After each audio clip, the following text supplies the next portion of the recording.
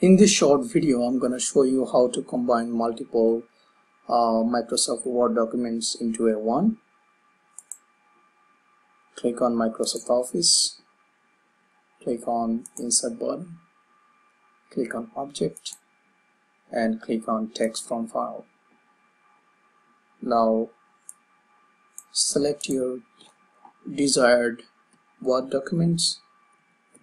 Let's say I'm gonna combine these 5 documents into one and click on Insert button. Here we go. Now you can see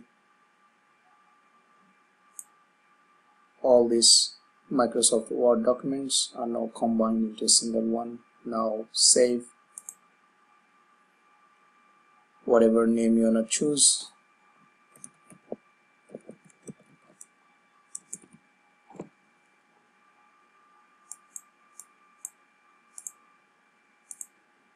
And this is how you convert multiple Microsoft Word documents into a single one. Thank you for watching this video.